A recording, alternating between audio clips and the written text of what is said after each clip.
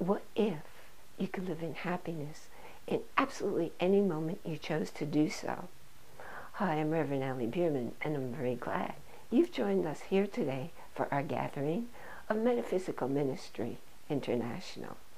Now, metaphysical ministry has nothing at all to do with religion, because religion and spirituality are two very different things. Your spirituality, and in this case the metaphysics of it, explains everything going on in quantum physics. In other words, you're creating your world by being who you are and how you are, where you're choosing to focus your energy, what you're allowing experience-wise into your reality. Because what you see, feel, touch, taste, sense with your five senses, that's less than 1% of the magnificent reality that composes our world.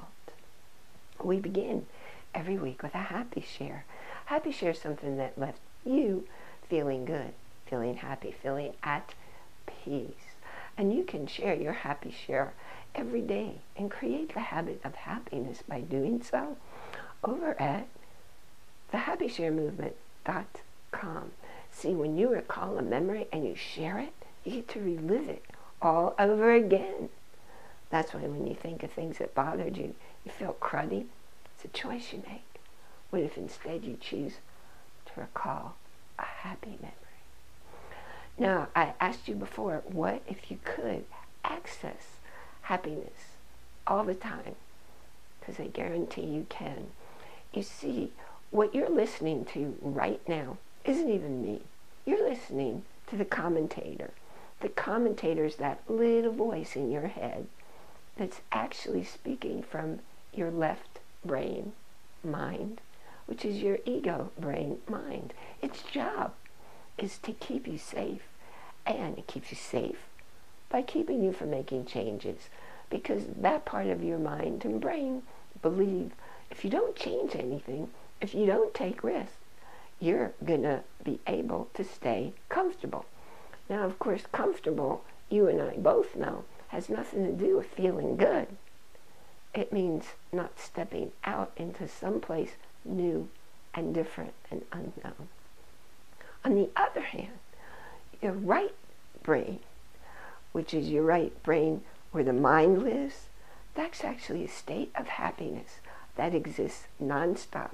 It's there in every minute, and when you choose to, you can access your right brain. Dr. Jill Bolte Taylor calls it nirvana. She says, take a step to the right. Go into your right brain experience, into your right mind, where all your feminine energy is, where you actually live in the fact that all is one, that we are all connected, and boundaries that we perceive using our five senses, using that left brain, it's completely illusion. So when you access the right brain, you actually will experience what people call nirvana, heaven on earth. And the thing is, when you're working out of your left brain, you may experience, in fact, that's where your fears come from, your doubts come from, your anger comes from, your frustration, all up there in the left brain. Now, here's the good news that Dr. Bolte Taylor shared with all of us. Physiologically, every one of those unpleasant experiences only lasts for 90 seconds. 90 seconds. And if you're suffering beyond that 90 seconds, it's because you're choosing. You're making a choice to live and stay in that negative energy, that slow-moving, dense energy that's down here, instead of stepping to the right, living in the high, fast-moving, tall, quick wavelengths of happiness up here.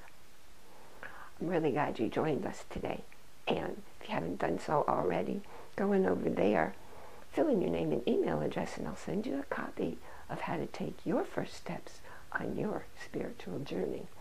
Now, if you're on the ministry site and you look up there, you'll see a page called Hold a Space. Holding a space is visualizing an outcome for somebody they haven't manifested yet. So what we've seen before in our gathering community is someone getting a new car. Excuse me. Someone getting a new car, a different home, classes that they wanted to take. It's a whole gamut of things. Something that's not in your life that you really want to have in your life, you see yourself in it. And that creates a thought form that goes out to the universe. And when more people see you in that reality too, thought form gets bigger. Goes out to the universe in a bigger form. Catches the attention of the universe, brings it to you sooner. You know, you get to choose how you live in every moment. You can dwell in the worry, fear. The worry, the fear, the frustration, the sadness. Or you can take a step to the right and live in happiness. I wish you a week filled with conscious choices and many blessings.